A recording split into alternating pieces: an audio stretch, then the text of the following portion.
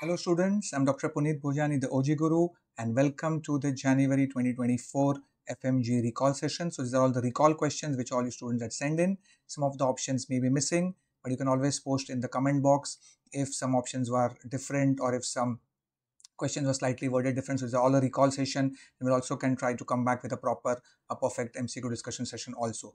And I'm very happy that if you check the hit list video, the list of prediction what I had said was absolutely 100% true, and you can see some screenshots also which I have put in. So overall my assessment of the paper was that out of the 30 questions, like 20-25 are extremely straightforward and were very easy questions, and 4 to 5 were yes tough questions. But I'm happy that we have got 100% strike rate, and I will show you all the screenshots also which I've actually discussed in the actual videos where the tough questions have come in. So yes, definitely 3 to 4 questions were very difficult, and which you may have got it correct. That's great. And even if you have not, you'll learn. And this session we're going to discuss not only the recall, we'll also try to give you a lot of knowledge. So this is not only for the students who have just given the exam. Even the student, if you're preparing for the upcoming exam, do see this video. I'll be giving you some explanation in detail also. Okay, but before I begin, all of you please download the OGGuru app, and this is the best chance that in case if you are preparing for the NEET PG, and you can go for 6 months NEET PG masterclass for the preparation, and discount coupons are available. And if you are not sure of clearing this time FMG, don't get disheartened. Do subscribe to the 6 months FMG package, and definitely the June-July exam you'll be doing very well in OBGY is my guarantee. So do not forget to download the OGGuru app, apply the discount coupon which is the launch 30. And what am I offering you in the app? Detailed video lectures covering all the theory, all the MCQs, including image-based question, handwritten notes. You can see some of the samples I've kept over here. These are very nice handwritten notes, and with the images integrated, and mock test, and of course my doubt solving and mentorship is there. So please do install the OGGuru app and start your preparation right away in case if you haven't done it. Okay, so with this, let us begin the recall MCQ session. And as I said, that some of the options may be different. This is all based on the recall. So if you feel, do comment in the chat box if some option was different or if some question was differently worded. I'll try to cover the maximum questions what all I have got from the students. Okay, so yes, the first and the difficult question: a lady at 11 weeks undergoes abortion or MTP, or some said that, sir, it was mentioned chorionic villus sampling the patient underwent at 11 weeks, and she is a Rh negative patient. What is the dose of anti-D? 50, 300, 150. And you can see the screenshot. I'm so happy that I've discussed this in my Rh negative video. Now please please pay attention. So first, what is the basis? So the basis is, please pay attention, that whenever the mother is Rh negative, and she is married to a Rh positive husband or Rh positive partner, let us write husband over here, and the mother is Rh negative, then after delivery, okay, and provided the ICT is negative. Okay, remember, before giving anti-D, the ICT should be negative. If the ICT is positive, then there is no point giving anti-D. So ITC should be negative in a Rh negative mother. Keep this in mind. Now after birth, what is the logic of giving anti-D? The logic is prevention is better than cure, and it is based on the assumption that after delivery, okay, after delivery we do the baby blood group. Okay, so the baby is born, that baby's blood group I can do.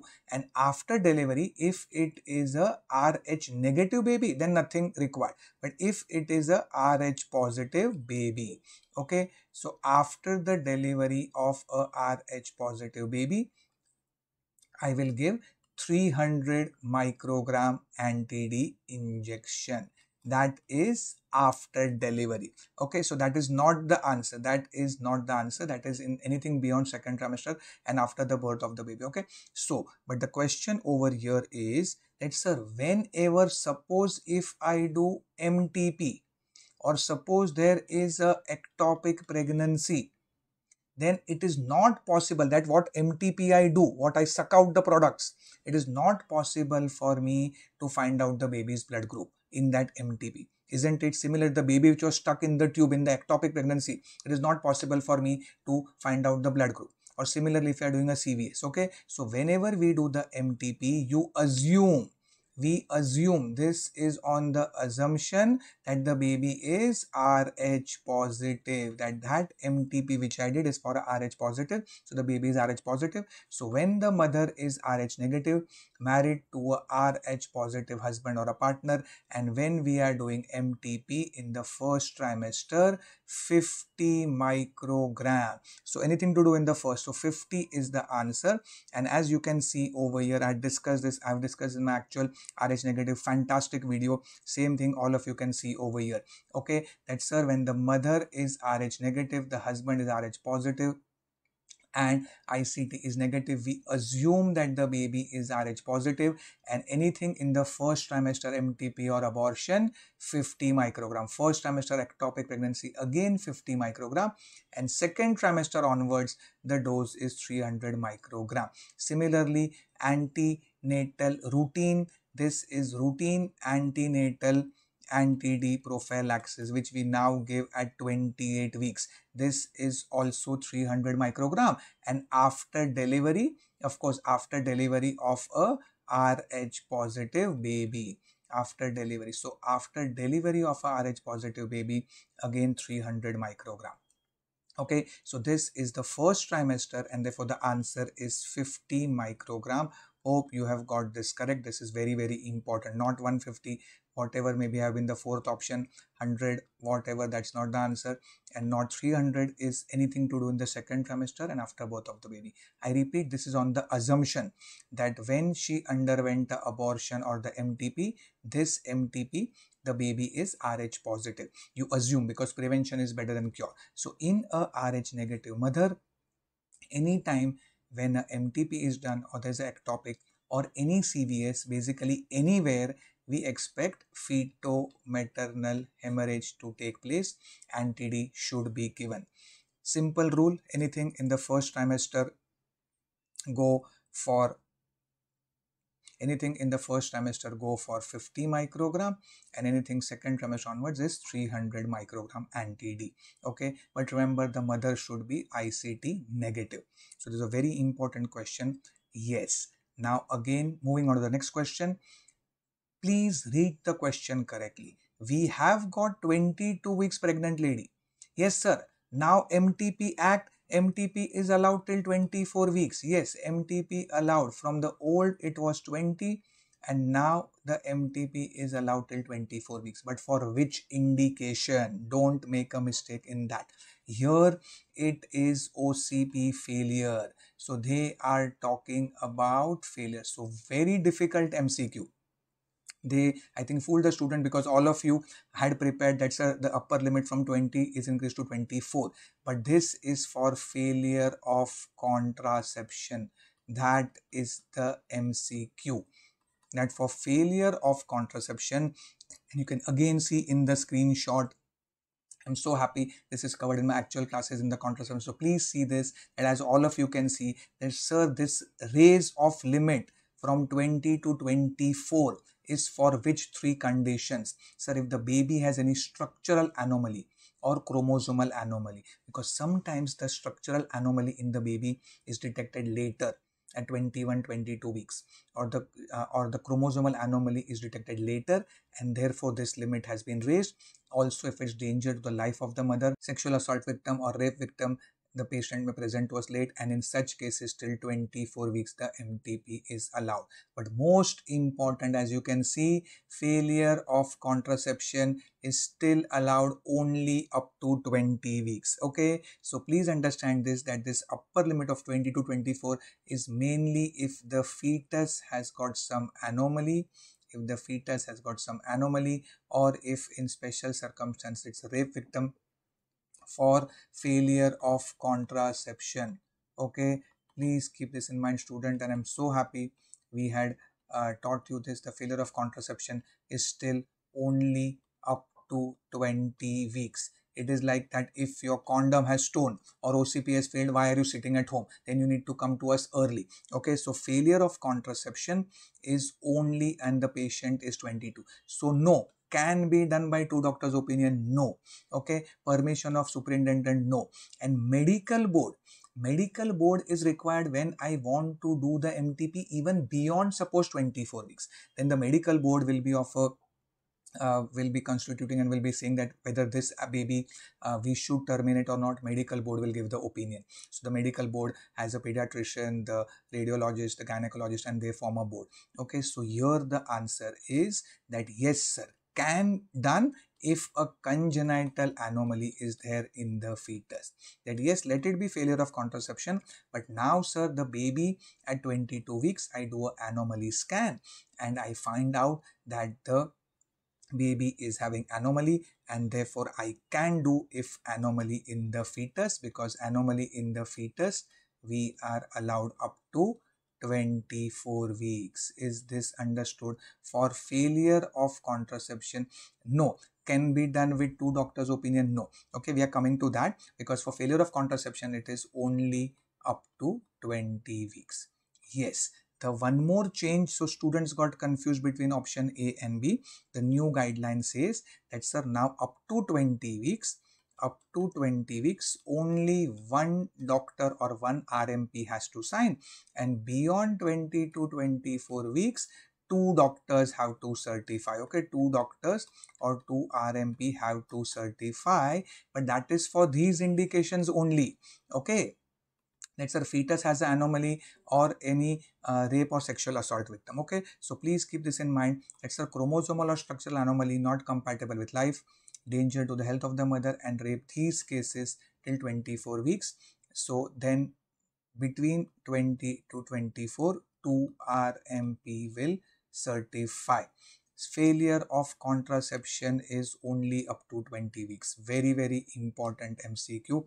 I predicted also, and this very happy this has come, and I hope all of you have got it correct. So the answer here is option B, and I can only do it if a congenital anomaly is detected in the fetus. So we're going to go in detail, and it is going to be a learning session for the students who are also going to get benefit. Okay, we will not only be like a recall, we'll also give you a lot of extra information. Okay, yes, the toughest MCQ, it was a Virgin MCQ POPQ classification, and I'm again so happy I covered it in my lecture. Okay, students, so even the highest level I had predicted that these questions may come in the future. Interestingly, this question has not even come in the NEET PG, and now likely to be coming in the NEET PG also. So POPQ is a pelvic organ prolapse quantification, pelvic organ prolapse quantification system.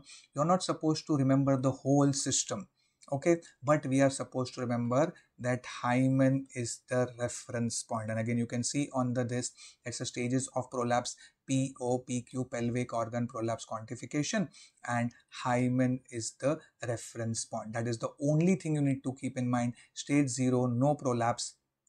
Stage 1, the most distal part of the prolapse is more than 1 centimeter above the level of the hymen. Stage 2, the distal portion of the prolapse extends from 1 centimeter above to 1 centimeter below the hymen. So everywhere the reference point is the hymen. In reference to the hymen, we are discussing. Stage 3, distal point of the prolapse more than 1 centimeter below the hymen, but not less than 2, and complete vaginal eversion. So we don't expect you to remember, but just remember the POPQ stands for pelvic organ prolapse quantification system, and hymen is the reference point in this POPQ system. So this is very, very important MCQ, and surely it will be repeated in the future also. And normally the os is at the level of ischial spine. Okay, ischial spine is station 0. The external os is at the level of ischial spine.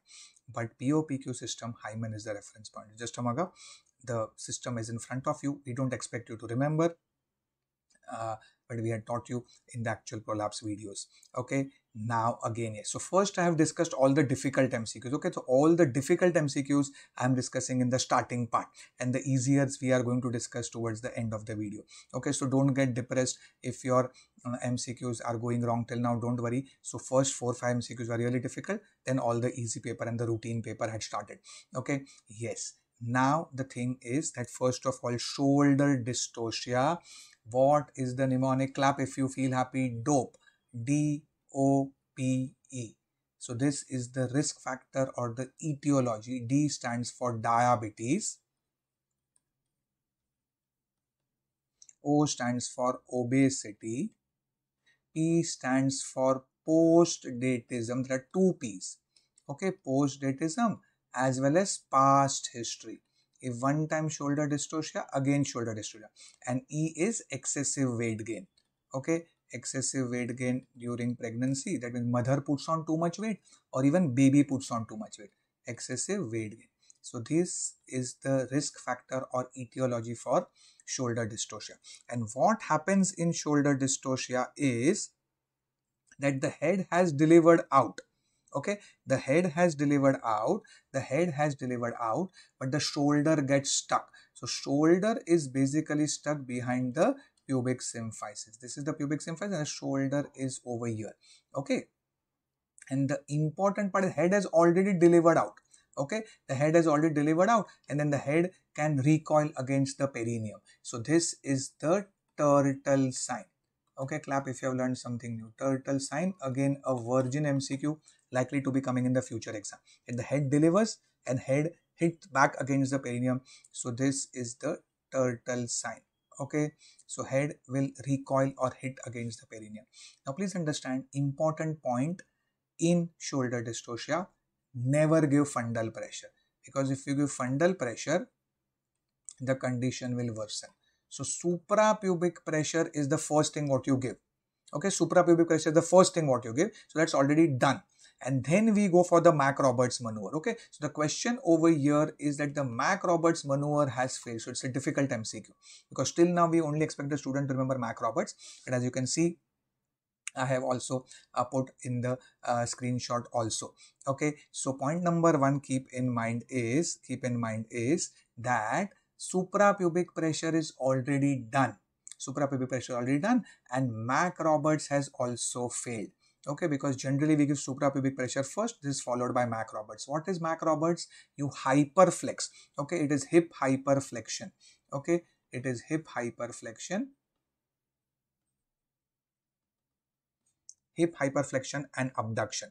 Okay, and if this is not successful, then what we have to go and do is the Woods maneuver. Okay, Woods maneuver. So that is the answer. It's a rotation Woods corkscrew maneuver is the answer.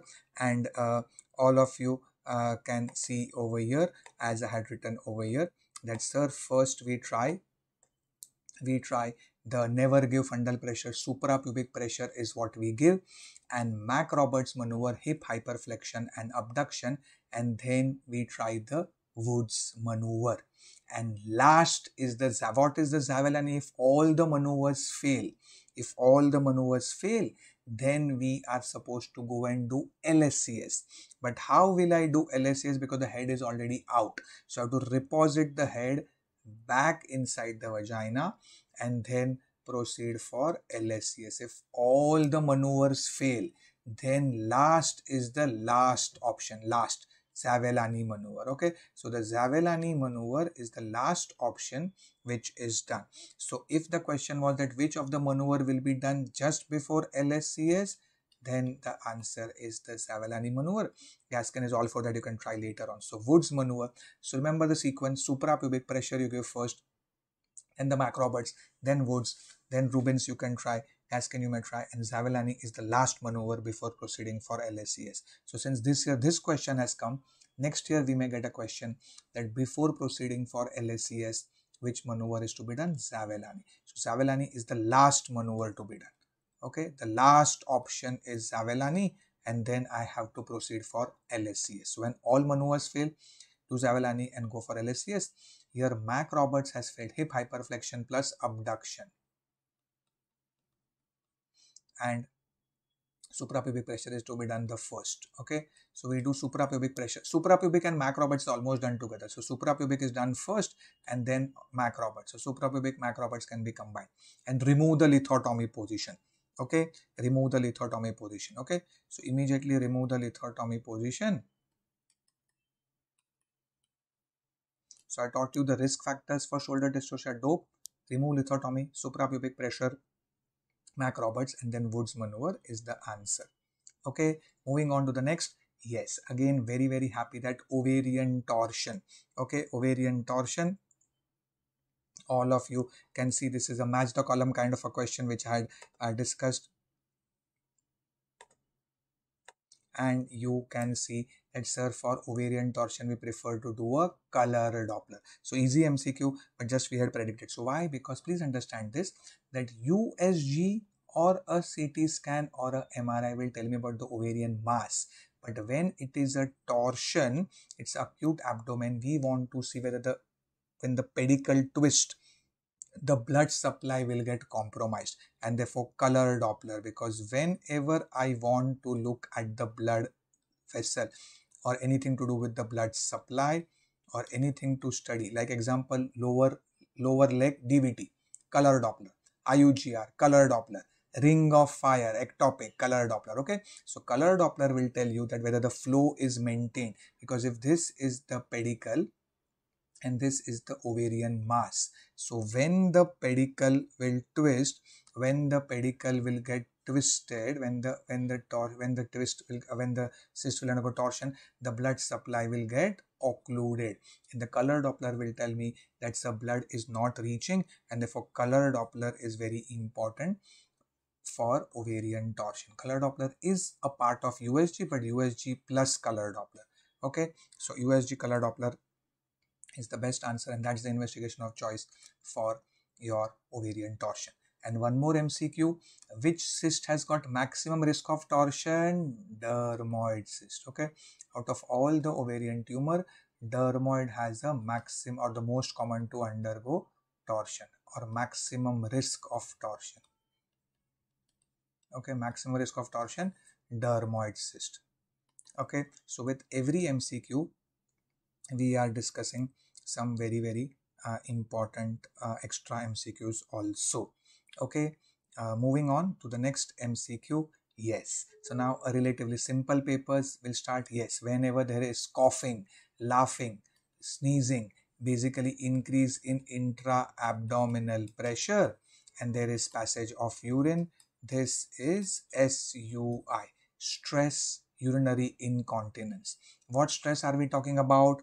Not the stress of entrance exam, NEET PG, FMGE, NEXT exam. No, not that stress. The stress is any increase in intra-abdominal pressure. So whatever may be the other options, we are not bothered. Simple MCQ, coughing, laughing, sneezing, giving rise to leakage of urine, which the patient is aware about, that is SUI.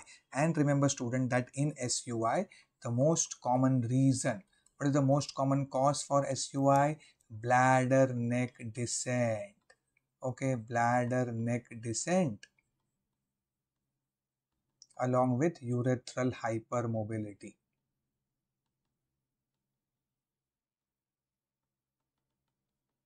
This is the reason for SUI in 75 to 80% patients, and in 20% patient it could also be because of intrinsic sphincter defect. Okay, intrinsic sphincter defect. Okay, so bladder neck descent plus urethral hypermobility is the main reason for the SUI. And any lady which is complaining of coughing, laughing, sneezing, leakage of urine, that is our SUI. Yes, again a hot topic, primary amenorrhea at MCQ has to come. I had predicted, and yes, it again came. Now there were two questions. Okay, one was that there is primary amenorrhea and absence of secondary sexual characters, or shield shaped chest was given. I think some student told me, okay, shield shaped chest. Okay, shield shaped chest or widely spaced nipple. So basically it is streak ovaries. Yes, why? Because there is no estrogen. Absent secondary sexual characters tell me that, sir, estrogen is not there, otherwise there will be breast development. So since estrogen is not there, what it is? Yes, a streak ovaries. And of course this is your diagnosis, Turner's syndrome, and this is the most common cause. Okay, Turner's syndrome is the most common cause for primary amenorrhea. Most common cause for primary amenorrhea. Okay, and what is the karyotype? Yes, whatever options were given, 45, 46, XX, XY, no, 45XO. So 45XO. So this was two questions. I think this was one question that the karyotype was asked, 45XO. So I think the options were 45XO, 46XX, 46XY. So very quickly, if I also tell you three causes of primary amenorrhea, Primary amenorrhea, most common cause in order of frequency. Number 1, Turner syndrome, 45XO. Number 2, RMKH, Rokitansky, Mayer, Kastner, Hauser, RMKH, or also called as Mullerian agenesis. This is 46XX. And the third most common cause, complete androgen in Mullerian, this is agenesis. And your androgen insensitivity syndrome or testicular fibrillation syndrome is 46XY. Okay, so what is the karyotype? That was one question. And the second question was, what are the additional features? Okay, so additional feature, high arch palate, webbed neck. Okay, I think this was the question. Students can confirm in the chat box, and student can also leave a comment. Okay, so webbed neck or a wide carrying angle.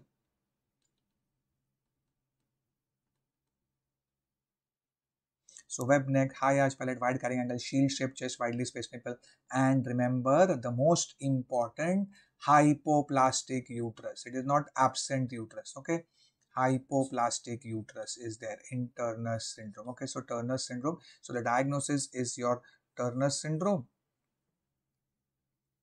Okay, so the diagnosis is Turner syndrome. It is the most common cause for primary amenorrhea, 45XO, and hypoplastic uterus is there. Remember, because the other two things, they have got absent uterus. Yes, so in Turner syndrome, the uterus is present, and both this, the uterus is absent.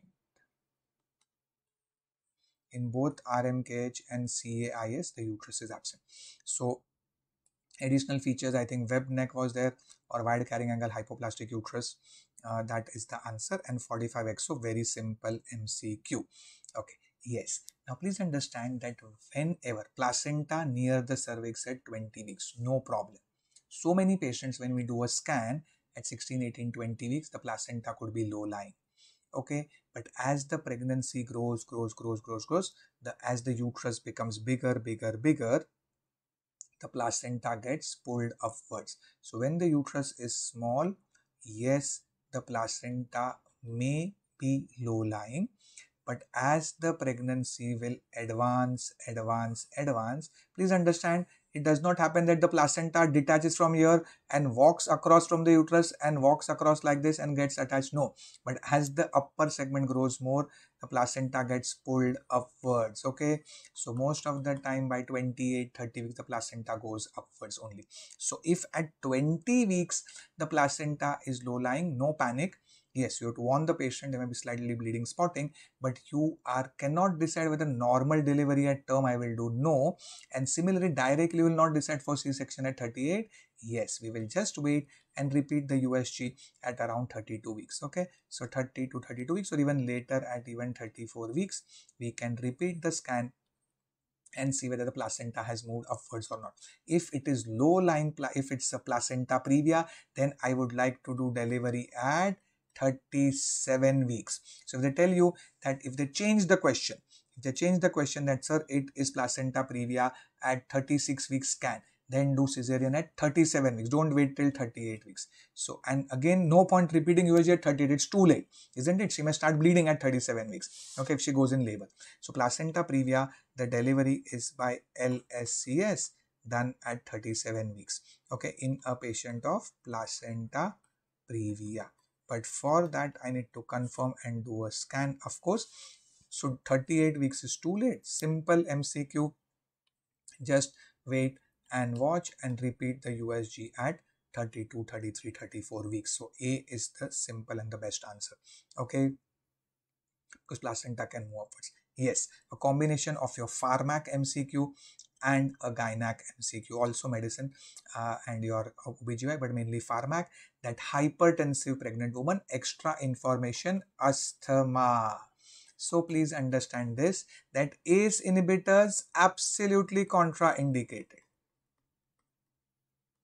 Okay, ACE inhibitors absolutely contraindicated in pregnancy. Why? Anybody? Yes, it can cause fetal kidney problems. Okay, fetal renal problems can happen if given in the first trimester. and later on also mainly what is the problem?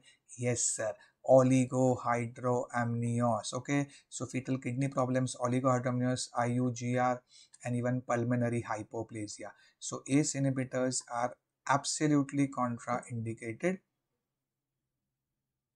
That we need to keep in mind. ACE inhibitors are absolutely contraindicated. Now remember students, labetalol I will not give. Labetalol is the first drug of choice, but specifically when the patient has asthma, labetalol will not be given, because labetalol can cause, it is also beta blocker, and it can cause a problem in asthmatic patient. The asthma can get worsen, and therefore nifedipine or calcium channel blocker is safe in asthmatics.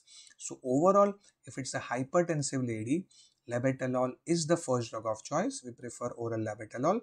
IV labetalol is mainly for hypertensive crisis, but not when the patient has asthma. Even your pharmac teacher will say that sir, when the asthma, labetalol will be problem. So that is out. And see, if you see both options were labetalol, so that's easy. You can rule out. Nifedipine is the correct answer over here. ACE inhibitor is absolutely contraindicated. Okay. So moving on to the next MCQ. Screening for diabetes in pregnancy. Again, very, very important. I'm so happy we had discussed this, and I'm sure all of you must have got it correct. So please pay attention that first of all, the screening for diabetes. Why do we do gestational diabetes screening? Because pregnancy is a state of insulin resistance. Pregnancy is a state of insulin resistance. And this, when is it likely to develop GDM? 24 to 28 weeks. Another very, very important MCQ. So at around 24 to 28 weeks, the gestational diabetes screening is recommended. Now please understand what is 50-gram glucose load is the O'Sullivan test. We don't do this. It's the O'Sullivan or the older one, glucose challenge test. Okay, so the O'Sullivan test uses 50-gram glucose. 100 grams glucose load is given in GTT, glucose tolerance test, as per the ACOG guidance when we do GTT. So remember, the old criteria was that we do GCT first by 50-gram glucose, and if it's higher value, more than 140 after 1 hour, then I do GTT. But now what are we supposed to follow? Yes, DIPSI guidelines. Okay, Diabetes in Pregnancy Study Group India, DIPSI. Okay, diabetes in pregnancy and study group India. So we have our own guidelines, study group India, and this is because the Indians have got more chance of developing diabetes. So it's a universal. It is said that for all pregnant patients we should screen. And the DIPSI guideline says that 75-gram glucose. Okay, patient preferably fasting, but even if the patient is not fasting, it's okay. 75-gram glucose is given to the patient, and after 2 hours, we should do her blood sugar levels. And remember the golden value, it should be less than 140 milligram per DL. If it is more than 140, then the patient is considered as having GDM. Okay, so 75-gram glucose. So that is the screening for diabetes done between 24 to 28 weeks, what routinely now followed at most of the hospitals, and what we do in our private practice. Also the DIPSI test, 75-gram glucose. Okay, so 50-gram is the O'Sullivan glucose challenge test. 100 grams is the GTT or the glucose tolerance test, where a proper fasting is required, and we take 4 samples in GTT. Fasting 1 hour, 2 hours, 3 hours. And 75-gram glucose is the test for the DIPSI guidelines. 75-gram glucose load is given, and after 2 hours, it should be less than 140. Less than 140 is normal. Okay, if it is more than 140, then it is GDM. Okay, moving on to the next MCQ. Yes, low socioeconomic status, partner is a truck driver, so may have multiple sexual partners, all that. Basically, extra information. No use. Screening for cervical cancer. All of us know pap smear test. Pap smear is a screening for cervical cancer. And in the traditional pap smear we do, recent advances, liquid based cytology. So it's a clear. In my image based questions, I've also shown you the difference in the PAP and the liquid based cytology. Something new in the liquid based cytology, what we can do is the HPV testing. Today we can do the HPV testing, and we can also do HPV genotyping. That is the core test. Okay, that is called as the core test. So the testing of the pap smear plus the HPV testing is called as the core test or the liquid based cytology. That is a screening test for cervical cancer. CA125 is a very non-specific marker, and yes, it may be used in ovarian cancer, but as we know, it is non-specific because many other conditions also CA125 is elevated, like your acute PID, salpingitis, peritonitis, even endometriosis. And laparoscopy is of course too invasive. Screening test has to be very simple, easy. So either it is, we can even do visual inspection with acetic acid or visual inspection with glycogen. Okay, that is also sometimes accepted, but mainly it is a pap smear test. And if facility available, then liquid based cytology is better, but a pap is a screening test for cervical cancer. Remember the guidelines starting from 21 years of age till the age of 65 years. ACOG guideline says that after 65 the screening can stop provided the previous reports are normal. Every 3-yearly pap. Okay, every 3 years the pap smear should be done, 21 years to 65 years of age. Moving on to the next MCQ. Yes, very simple. I'm sure all of you have got it correct. Most common organ involved in genital tuberculosis. And that is the fallopian tube. Okay, fallopian tube. And in the fallopian tube, please understand, remember ampullary part. Okay, because it has got a dual blood supply. The TB bacilli love oxygen and ampullary part, and that also, remember, the infection begins in the submucosal area. Okay, so extra information. Many students know only fallopian tube. Ampullary part is the most commonly affected, and then the infection spreads to the uterus.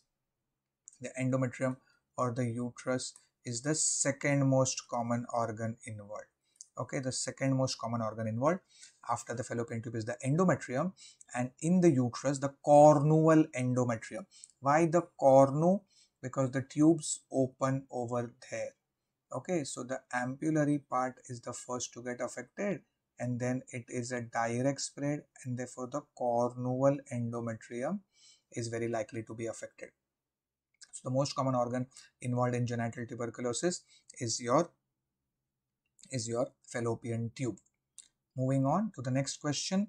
Yes, now again, so happy we have discussed this in our emergency contraception multiple times, that unprotected intercourse on the 5th day. So what is the preferred emergency contraception?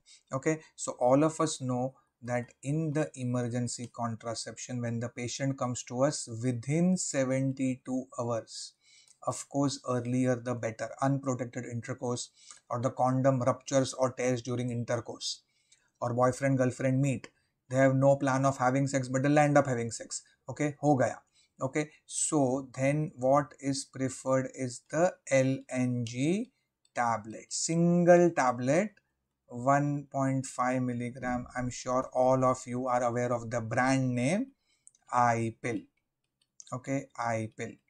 Okay, 1.5 milligram. So that would have been the answer if they said that the patient had come to us on the 3rd day. So within 72 hours, if the patient comes, then the LNG pill is the most commonly preferred. By the way, high dose OC pills in high doses is called the USP method. USP method, but it is very having lot of nausea and vomiting. The patient when she takes very high dose, that means 4 tablets together. If it's a 50 microgram, 2 tablets together and 2 after 12 hours, or a 30 microgram pill, then 4 tablets together and 4 after 12 hours. So this is the USP method, but that is also within 72 hours only. Okay, misoprostol has nothing to do with emergency contraception. That is for MTP, medical termination of pregnancy. Okay, and yes, so when the patient has come to us up to 5 days or up to 5 days, then one is the most commonly the popular, which was used very commonly till recently, is our IUCD, which is the answer over here. IUCD can be inserted, and anybody very new, something which is definitely going to come in the upcoming exam, something new now which is available, ulipristal. Yes, ulipristal acetate, ulipristal 30 milligram single dose, 30 milligram stat is also the latest. It is a selective progesterone receptor modulator, ulipristal, and that also now can be given up to 5 days.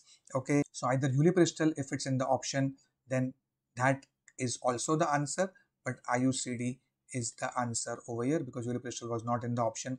So unprotected intercourse up to 5 days, IUCD. Okay, so again, as I said, contraception, MTP, and vaginal infections were the three most hot topics which were asked in the exam this year. Moving on. Yes, now again, this is a slightly tough MCQ. Please understand this, that a labor at 38 weeks, 1 p.m. 4 centimeter dilated, getting good uterine contractions, and at 5 p.m. she has progressed to 6 centimeter. Now what is the further management? Now please understand this, that this is in my labor video. I have explained this is a new concept. Okay, that the old criteria was that up to 3 centimeter is latent labor. Okay, this is the old criteria. Okay, and beyond that, okay, so then the active labor starts at 4 to 10 centimeter. It is the active labor. Now this has been replaced. And therefore please understand this, that now up to 5 centimeter, 0 to 5 centimeter is considered as the latent labor, and active labor is now starting from 6 centimeter is the active labor. Now in active labor, latent labor could last for long time. Active labor, we know that in a primigravida, the rate of cervical dilation should be at least 1 to 1.1 to 1.2 centimeter per hour. Multi, it could be even 2 centimeter per hour. So what has happened is that 4 centimeter she was at 1 p.m. Yes, definitely, but she is still 4 centimeter is considered as latent labor. Okay, as per the new criteria or the new definition, the 4 centimeter is still latent labor. Okay, as per the ACOG guidelines and the modified WHO guidelines. Okay, so latent labor, and now with good contractions, at now 5 p.m. she's already reached 6, so now she is in proper active labor. So there is no need to do a immediate cesarean section. Of course, fetal heart rate, everything should be mentioned, and this is not, I would not consider this as a slow progress also, because when she reaches 5 centimeters, you have to see that. Okay, so if they just tell you 5 centimeter and then 6 is now proper active labor, now you see that now in the next 2, 3, 4 hours, 6, 7, 8, 9, the next 3 to 4 hours she should deliver. That is the criteria. Okay, so either, and again, oxytocin definitely not required because already good contraction. So since already the contractions are good, oxytocin is not required. So either we can allow the progress of labor, if that is in the option, students can tell me, then we could mark that also the answer. And if they tell you that, sir, we can do ARM, yes, to see how is the liker and all that, and we can also reassess to see what it is, but definitely we can allow progress to happen, and yes, ARM can be done, and we can reassess the situation, reassess after few hours or reassess after 2 hours, 2 to 4 hours. That is the best answer. Okay, so ARM can be done, that is artificial rupture of membranes can be done, and you see allow progress labor to happen, and you reassess after 2 to 3 hours. Okay, so, and if you even consider it like a older thing, like this is the very new and very difficult, But even if you say, okay, sir, 4 centimeters, so this is what it is. Okay, answer would remain the same. If you consider that, yes, sir, from 4 centimeter at 1 to 5, 4 hours, she has only progressed 6. That means also, if you feel that the partogram is touching the alert line, you have to be alert. And in that alert, what you do, you again reassess the situation, and basically we do ARM and you see whether the pelvis is adequate or not. So ARM would anyway be done. Okay, oxytocin would be given if the contractions were not good. So if they say that the contractions are not strong enough, then oxytocin. Okay, so keep in mind that 4 centimeter patient is still in latent labor as per the latest criteria, and 6 centimeters is in active labor. Now, if she is priming, at least 1 to 1.2 centimeter per hour, multi 2 centimeter per hour dilatation. So we can reassess her after 2 hours, allow labor to progress. ARM can be done to augment the labor, and reassess the situation after 2 to 4 hours. If still she is the same, if after 2 to 4 hours also same, then you need to check in what is the problem and then decide accordingly. Okay, so this wouldn't be considered as a slow progress. Immediate C-section not required.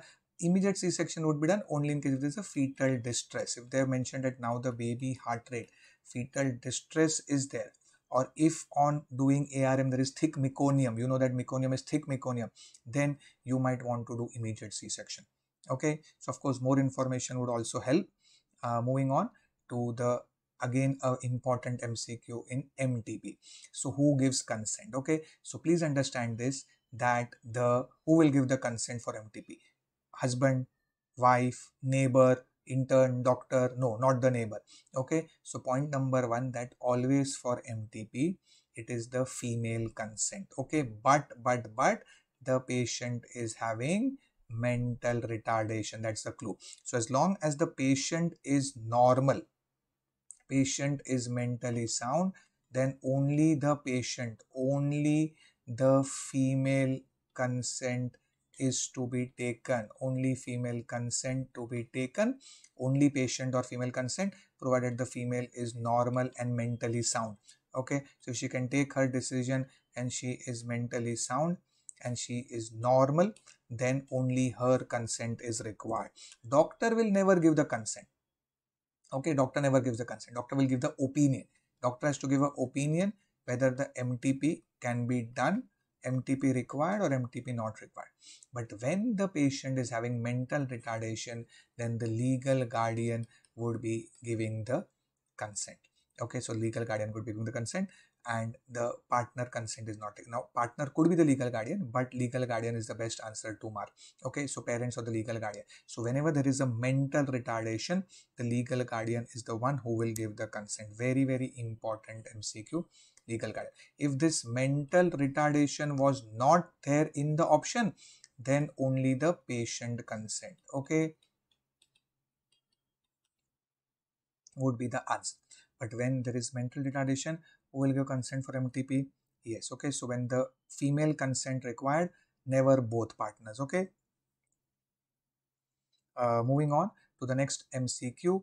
Yes, so supine hypotension syndrome, that whenever the mother is lying down, what is happening is that there is IVC compression, not the SVC. Okay, so inferior vena cava gets compressed, and that is the reason that is your supine hypotension.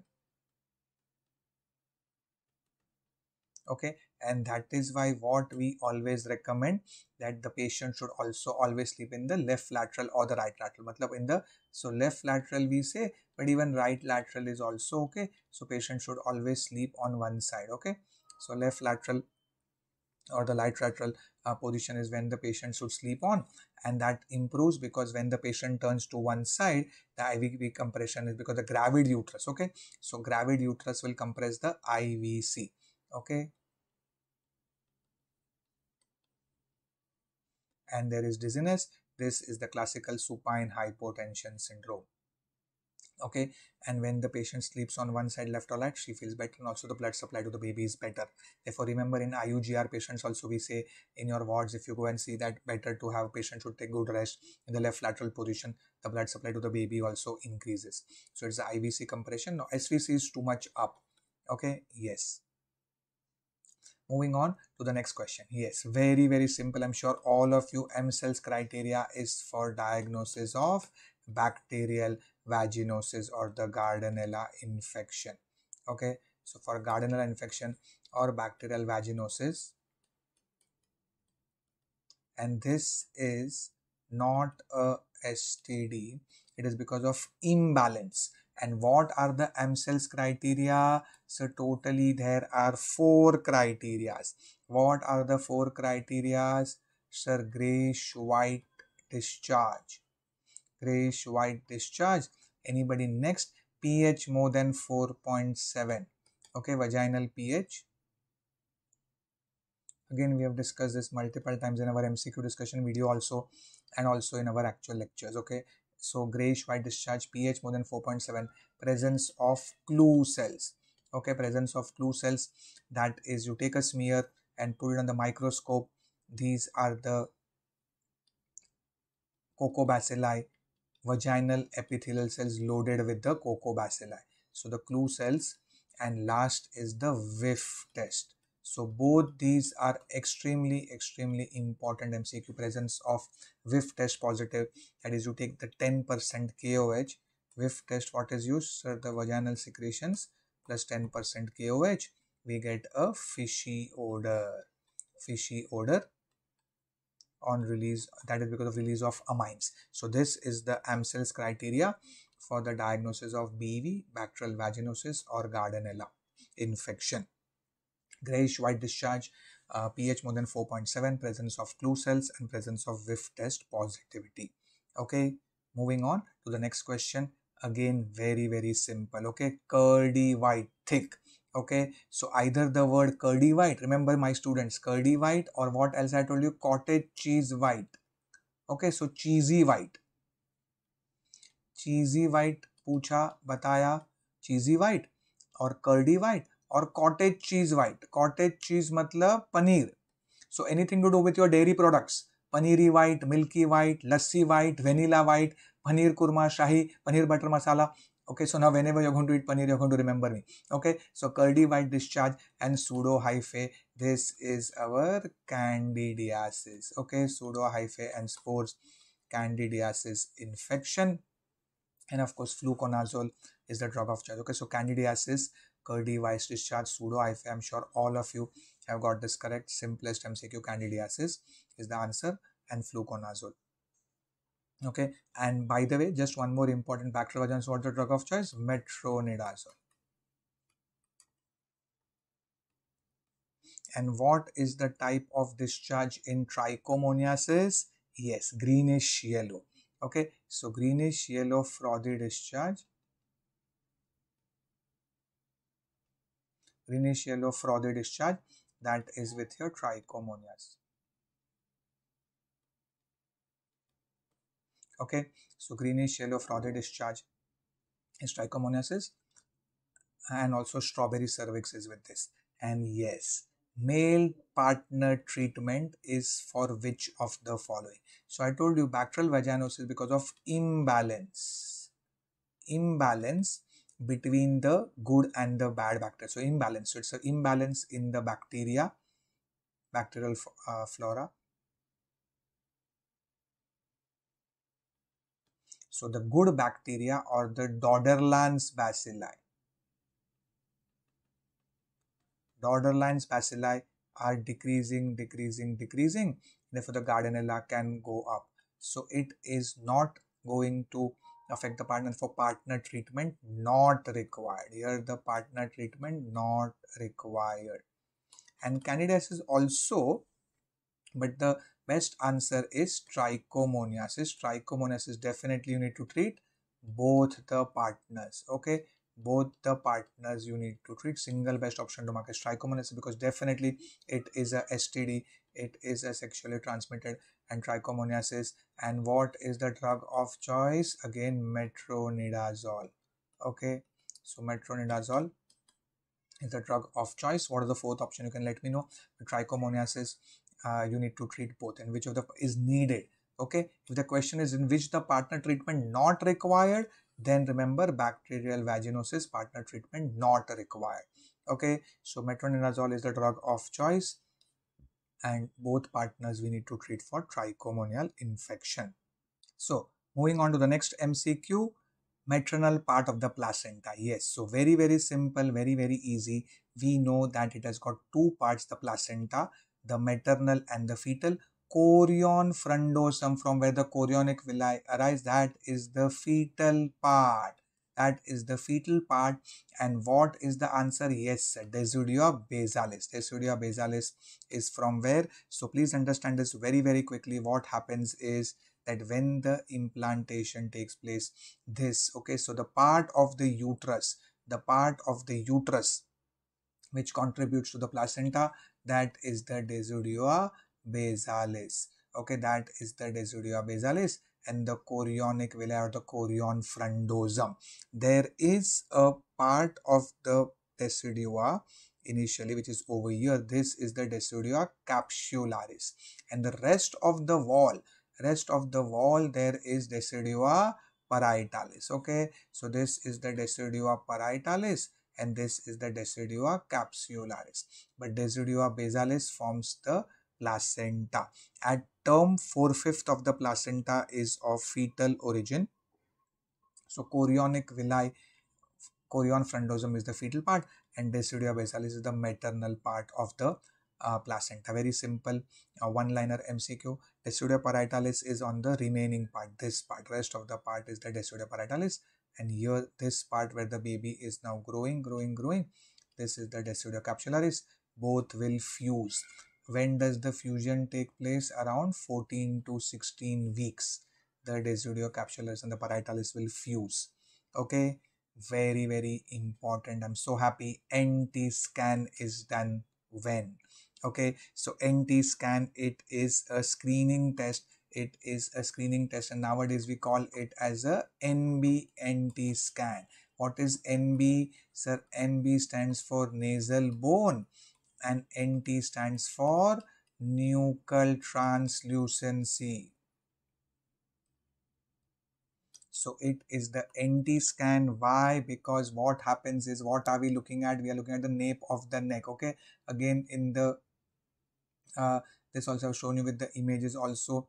Okay, so this is the baby and this is the baby, and you are supposed to zoom this part, and at the nape of the neck, we look for the translucent space, and this we look for the nasal bone. So it is called as the NB-NT scan, done towards the end of the first trimester, 11 to 13 weeks. Okay, and all of you know we measure the NT should always be less than 3 millimeters. Up to 3 millimeters considered normal, so it should be 1.52. So up to 3 millimeter is okay. NT more than 3 millimeter is a marker for Down syndrome. Yes, trisomy 21 detection. Okay, and what happens, because if the baby is having trisomy 21, then there is absent nasal bone. So two things we need to remember: absent nasal bone and increase in nuchal translucency. Okay, keep in mind at 18 to 20 weeks, what do we do? At 18 to 20 weeks, we do a TIFA scan, targeted imaging for fetal anomalies. TIFA scan or the malformation scan is done at 20 weeks. So I'm giving you extra information, 18 to 20 weeks. And 22 to 24 weeks, if we want to study, we do the better fetal 2D echo. Fetal 2D echo, where the heart is studied more in detail, specifically if the patient is having diabetes, overt diabetes, elderly patient, then fetal 2D echo preferred to do at 22 to 24 weeks. So 18 to 20 weeks is the malformation scan or the anomaly scan. Malformation scan, targeted imaging for fetal anomaly, and NT scan done 11 to 13 weeks. NT should always be 1.5 to 2 millimeter, less than 3 millimeter. NT more. Absent nasal bone is a marker for Down syndrome, and increase in nuchal translucency is also the feature for trisomy 21. Moving on to the next question. Yes, cannonball mets on chest x-ray. Where do we get? Yes, so snowstorm appearance on USG. Snowstorm appearance on USG, it is for your vesicular mole. And cannonball mats, choriocarcinoma. Okay, choriocarcinoma we get cannonball on chest x-ray. Okay, so that is a very, very simple MCQ. I hope all of you must have got it correct. Cannonball choriocarcinoma, and then only medical, okay, chemotherapy. Okay, chemotherapy is preferred, is the preferred treatment of choice for patients of choriocarcinoma. Okay, gold standard for endometrium. I'm so happy we've discussed laparoscopy also so many times, and endometrium favorite topic nowadays. What is the symptoms of endometriosis? DID. What is the mnemonic iteration? Dance India Dance. Okay, so DID, Dance India Dance. That is your what is DID? D is dysmenorrhea. I is infertility. And last D is dyspareunia. Dyspareunia matlab painful sex, that is deep dyspareunia. On deep penetration there is pain during sexual intercourse. Okay, so dysmenorrhea, infertility, dyspareunia, DID, Dance India Dance, that's my mnemonic for endometriosis. And laparoscopy is the investigation of choice or gold standard, because seeing is believing. Because USG can be normal, USG may pick up a chocolate cyst, okay, but USG can be normal, because in endometriosis we have to see the endometriotic implants. So what we see, anybody quickly? Yes sir, we put in a telescope through the abdominal cavity, and in the in the laparoscope we see the uterus, the uterosacral, we will see the fallopian tubes, and we will see the ovaries, and what else? So this is normally. And what do we see in patients of endometriosis? Yes, all the fruit salad, isn't it? So we may get a blueberry lesion, okay, blueberry, red raspberry, purple raspberry. So like that, blue color lesions we will get, purple color lesions, all the different, red raspberry, purple raspberry. Okay, so red color, red flame lesions, all these are the lesions, including the gunshot appearance or the matchstick burn spots, which are the black color spots. Okay, we'll also get adhesions, we may get. Okay, so powder burnt appearance or matchstick burn spots.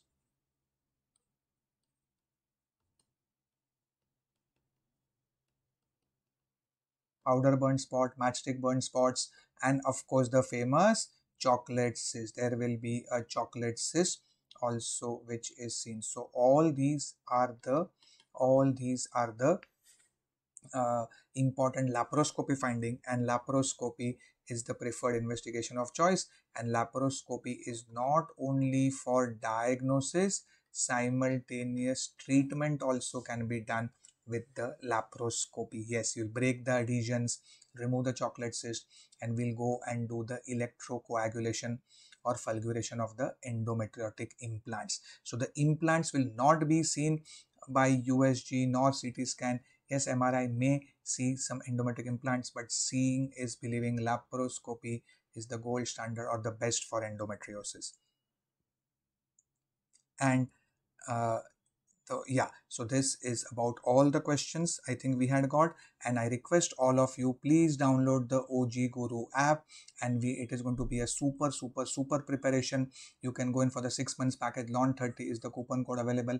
I'm personally guiding the students how to study. Mentorship is there. There are super video lectures. Trust me, when you will see the video lectures, all these questions which have come in the NEET PG, and I can assure you, even for the upcoming June NEET PG, July NEET PG, and even the June FMGE examination, all these questions which we discussed today in the recall session were discussed in my actual videos.